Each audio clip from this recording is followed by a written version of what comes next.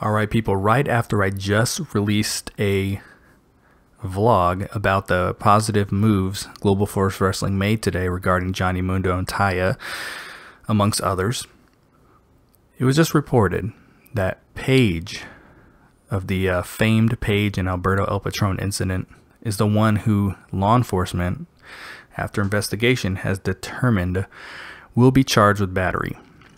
Now, there's not a lot of information out on this. I still stand by the fact that this is a very bad relationship. I stood by the fact that Alberto, as the man in this situation, needed to be suspended, and he was. The company took proper action. Will the WWE take proper action now? Now, they have a pretty strict policy on this, so I'm going to assume that they are. But the narrative has changed. I'm curious now. Will we see that double standard? Will we see the contradicting of the fans online? Are they going to... I'm not going to be... Let's not be ridiculous. No one's boycotting the WWE over Paige getting charged with battery. But it's going to be interesting to see how, now that the narrative has changed, what the social media reaction is going to be. I do feel that they are still both guilty in this, and I've beat over the head toxic relationships. This is the one point I really want to make about an unhealthy relationship, is that the highs are extremely high, the lows are extremely low, and there is no in the middle. There's no in between. And that in between is where two people are rational, make rational decisions, have rational conversations, and act like freaking adults.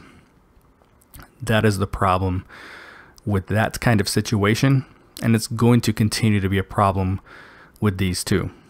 Now, for the sake of being a Global Force Wrestling fan, I'm happy that Alberto was not, in fact, charged, because, you know, we do have to go through about 5 more weeks of television, and you know, we just don't want to see the product hurt anymore. Does the situation still hurt the product and him? Yes, he's not off the hook. People aren't going to be like, oh my gosh, I'm so sorry. No one's apologizing to Alberto El Patron anytime soon, I promise. And he still plays a huge role in this.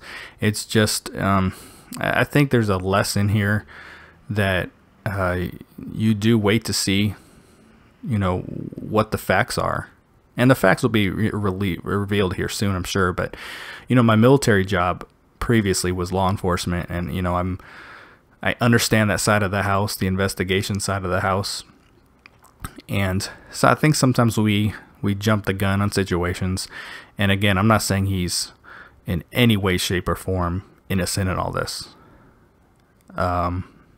Just interesting now that the narrative has changed, what the reaction is going to be. So let me know your thoughts in the comments. You know, good, bad, or indifferent. This is just a story to continue to follow. And it's still a bad situation. I'm not, you know, changing my mind on this at all. Global Force took the correct actions. Let's see what WWE does. And I think it's safe to say we're all going to be locked into this story for quite some time. Make sure to subscribe to my YouTube channel. BQ out.